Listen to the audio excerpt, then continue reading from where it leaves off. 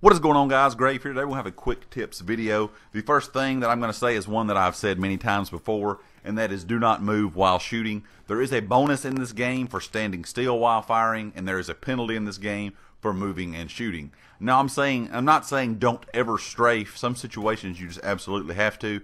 But if you're in a habit from other games, other shooters of strafing while firing, I know it is really, really good in a lot of other shooters, but Battlefield it is not. It is something that will punish you. So make sure you stop, pop, and then move. It is the best way to handle gunfights in Battlefield 1. Watch the corners, guys. Not your corners particularly, but the corner when you die. Watch down on the left. It will show if there's any medics nearby. And I know there's a lot of medics in this game that are absolutely awful that will not revive you. And I know that's the reason why a lot of people just go ahead and hit the X and respawn as quickly as possible. It drives me nuts when I'm a medic because I'm going to them and they're all respawning.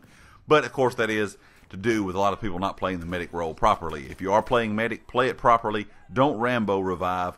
But if you are the person that is dead, if you have a decent medic on your team, give him a chance to get to you. And like I said, guys, in case you do not know, you can see it in the left-hand corner.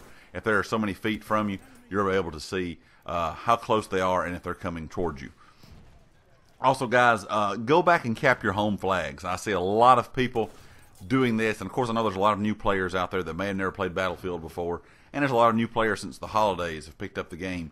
But the two flags that are closest to your home spawn, where you spawn in the game to begin with, you always want those two flags that are closest to it, because once an enemy captures those, they're pretty much going to be able to overtake you, and they're always going to be able to flank you. So if it's just you and your squad, and you have to consistently fight at your home flag, make sure you go back and get those two that are the closest.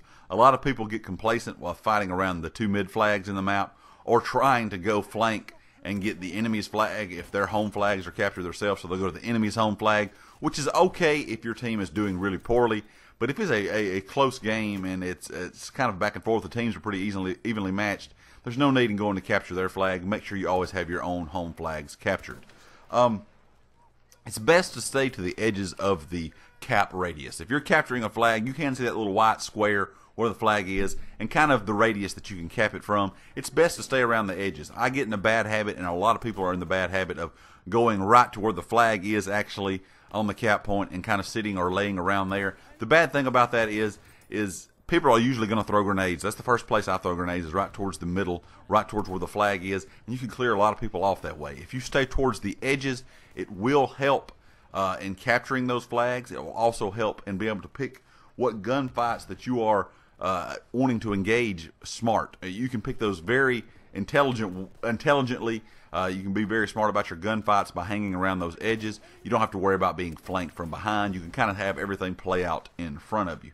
And guys, do not run into gunfights. I see so many people trying to play a run and gun style. They're all the time sprinting, never aiming down sights. This game is a slow aim down sight.